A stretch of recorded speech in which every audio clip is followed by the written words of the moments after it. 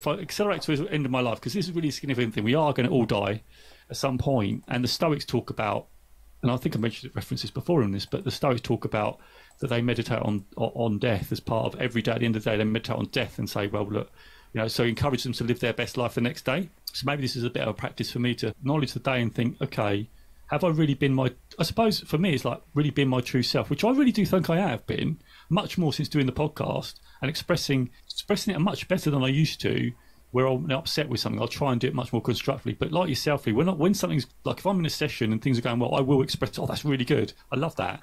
But like you say, when the data comes out later, is that always the right way to do it? I really like that as well. So I'm very, like I say, I can be quite reactive.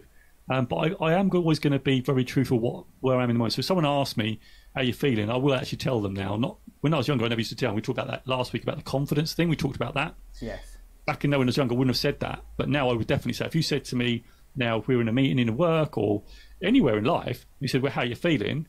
Like even now in the podcast, if you said, I'd say, well, actually, I'm having a really terrible day. I would be honest with you. I'm not, if you ask, I am going to tell you. And I think that's where I've got better at it. I think for me, the work is probably more of a corporate work situation, trying to be less emotive and actually stepping away from machines and not having the initial judgment to react to something. I'm very much better at it, but I think it still needs that work. But I would say, if I answer this question, I wish I'd had the courage to express my feelings. I definitely think I'm expressing my feelings more than I ever have. But in a way, in my life right now, I feel I wouldn't regret that. Like that, I really do feel that right now.